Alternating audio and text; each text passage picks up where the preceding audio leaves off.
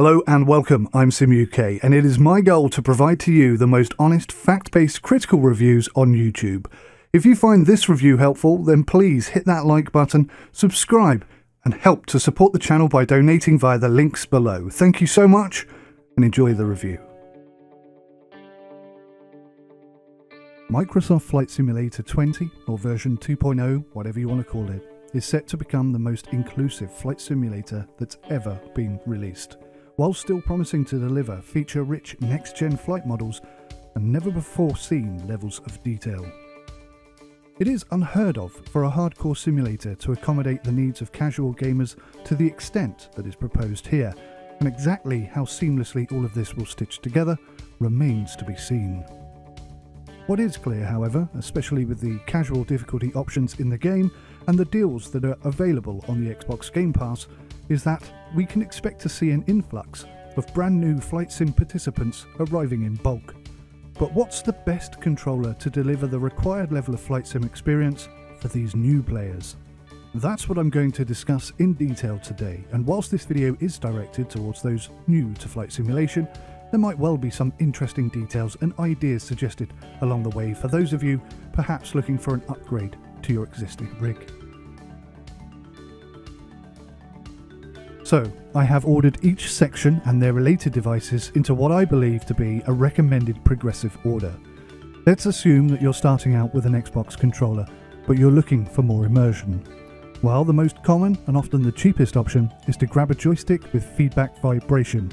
Now that is not force feedback. That really doesn't exist in flight simulation anymore. These sticks are pretty cheap. They extend the simulation feel for any simulation, and they are often pretty good bang for your buck.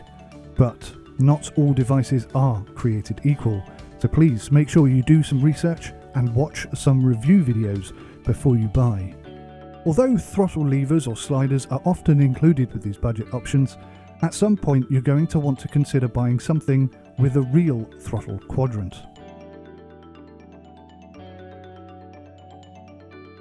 The cheapest, and in my humble opinion one of the best purchases that I ever made, was a combined HOTAS.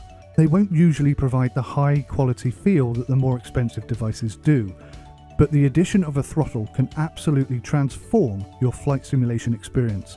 Now these devices often lack the vibration feedback that you find in the cheaper versions, and they also tend to be a combined unit, which means they cannot be separated. The yaw axis, or rudder, is often on a digital rocker switch, which means that you won't necessarily get the finesse that an analog styled axis would offer you. But you will definitely benefit from the feel of a real throttle quadrant. That one little change alone can amplify your flying experience completely.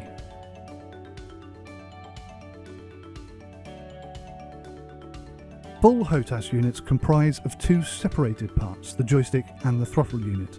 They will provide a huge leap in terms of immersion and functionality.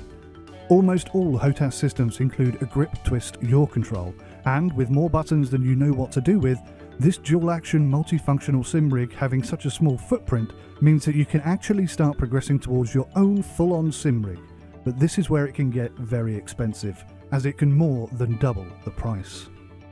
Full HOTAS devices tend to be aimed at combat simulation, but they are equally effective for flying GA and commercial jets.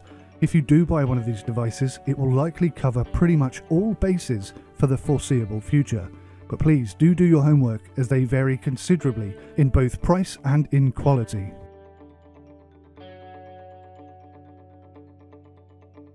For a more premium feel, then you'll need to consider dedicated modular systems. Pretty much everything you need to fly can be found on just the joystick or side stick device.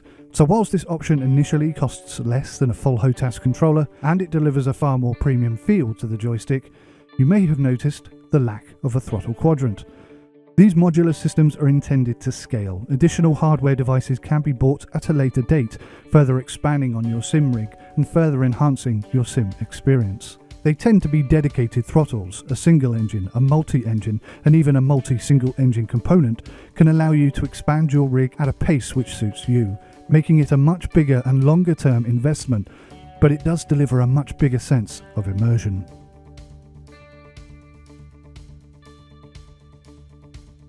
You might already think you know exactly what sort of aircraft you will spend most of your time flying, but until you get into that special plane that makes you feel right at home, then you don't really know for sure. So choosing a joystick over a yoke is a decision that you might not yet be ready to make. Cytec were leading the way with fully immersive flight simulation gear for years. They were untouchable in terms of functionality and price, and whilst now they are owned by Logitech, they are still used widely across the flight simming world, including by me. If Microsoft Flight Simulator 20 does not fully support Cytec at launch, there will be hell to pay. The price of equipment significantly jumps from here, potentially into the thousands per item, and it is only really recommended for the elite and dedicated few. But if you shop around and even consider second-hand options, some great deals can still be found.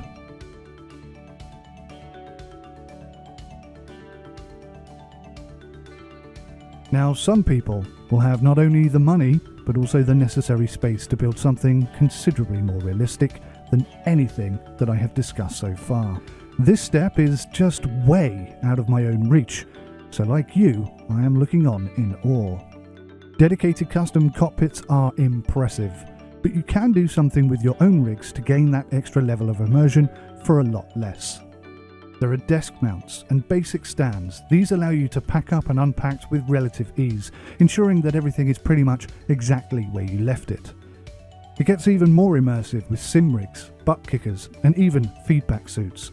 And there are also some 2- or 3-way motion rigs that can be used, and not only for flight simulation. Oh yes, and then there's this guy.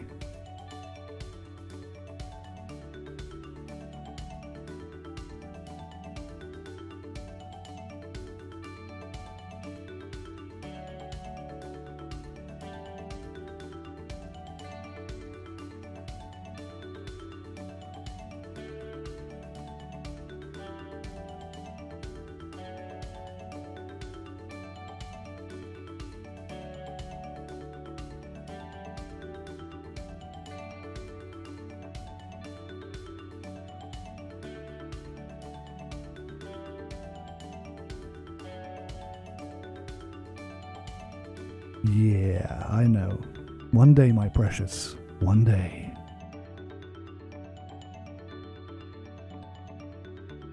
Thank you so much for watching. I am SimUK.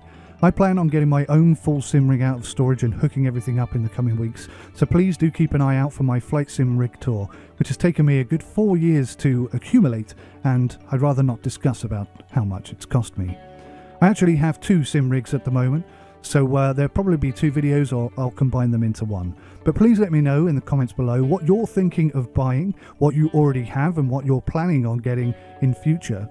Or if you have any questions, please let me know in the comment section and I will do my absolute best to answer them for you. Thank you so much for watching. Take care of yourselves until next time. Goodbye.